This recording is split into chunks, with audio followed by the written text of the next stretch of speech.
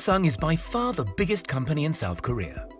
It makes more than twice as much as the next largest South Korean corporation. In order to house their more than 250,000 employees, the electronics giant has built its own city just outside Seoul. Today, we're learning about the city that Samsung built.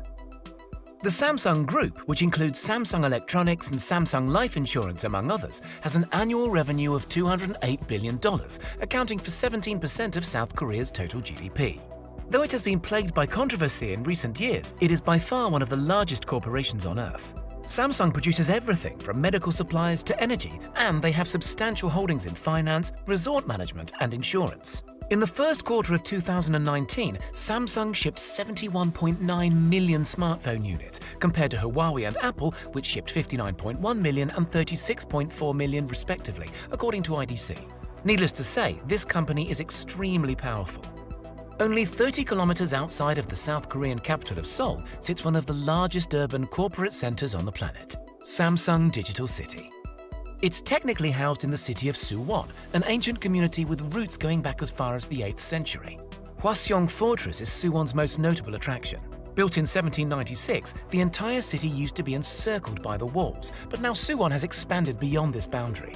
Hwaseong is also listed as a UNESCO World Heritage Site. But despite Suwon's historical past, Samsung Digital City is extremely modern. Though technically not a city, it might as well be. Within 390 acres of office space, there are almost 35,000 Samsung employees, 4 landmark office towers up to 38 floors high, 131 smaller buildings with more labs, offices, recreational facilities, and a guest house for visiting researchers. It's unclear exactly how much the campus cost to construct, but conservative estimates place the price at around $1 billion, with many millions every year in upkeep and perks for employees. There's also what's called Samsung 5G City, which consists of an outdoor park where the company tests 5G network equipment, which is currently being deployed to telecom providers including in South Korea and the US. The sprawling campus includes cafeterias where employees eat for free, a massive gym, and includes international food and beverage outlets such as Dunkin' Donuts. While security is tight and heavily guarded, the Samsung Innovation Museum is open to the public and pays homage to the history of Samsung, along with a general history of technology products. In addition, events are organized each week, including concerts, fashion shows, and talk shows, and 690 cultural clubs keep employees entertained on their breaks. These clubs span across interests from Korean folk painting to paragliding and cooking.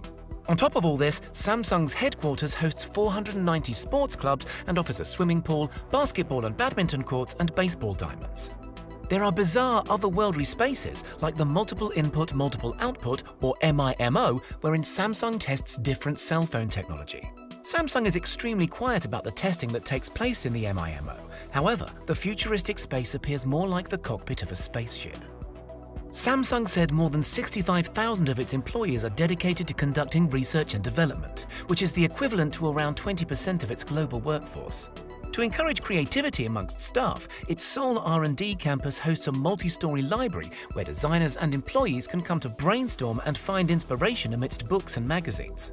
The campus is also home to Samsung's Sound Lab, which features music equipment and voice booths where the voice of Samsung's smartphone virtual assistant Bixby is recorded. It's also where sounds are created for many of its household appliances, such as the sound a smartphone makes once it's plugged into an electrical outlet, or the sound a refrigerator makes after its door has been left open for too long. Due to the rather minimal welfare services by the state in South Korea, Samsung Electronics provides many social benefits for its employees free of charge. As the welfare state in South Korea is only slowly emerging, Samsung Electronics stands out as an attractive and reliable employer with its broad offering of free social services in Samsung Digital City. These services include healthcare, childcare, free food, recreation, and free public transportation. In case you need to see a doctor during your stay in Samsung Digital City, it is entirely free for Samsung employees.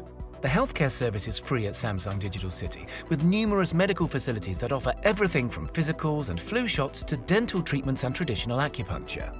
Samsung Digital City has 10 basketball courts, 4 badminton courts, 3 soccer fields, 2 baseball diamonds, a climbing wall, and an Olympic-sized swimming pool. It also serves up to 72,000 meals with 92 different menus daily. The cafeteria, with more than 4,100 seats, sources its produce from Suwon's neighborhoods, creating a strong link with farmers and producers. Kindergartens with 150 teachers look after 900 children of Samsung employees during the work week. In addition, the campus is home to a helicopter pad and free buses and trains for all their employees, with a total number of vehicles in the hundreds. When it's Family Day in Samsung Digital City, the whole campus turns into a theme park for Samsung families and residents. And yes, it includes the go-karts.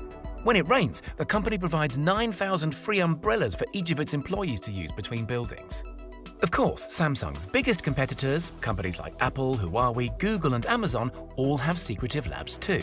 But Samsung has a reputation for throwing things against the wall to see if they stick, often at a faster rate than its rivals. That strategy is great when it works, but it also leads to the occasional flop.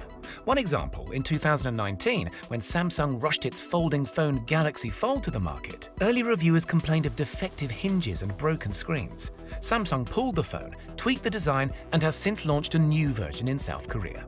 And in 2016, Samsung had one of its most legendary failures ever.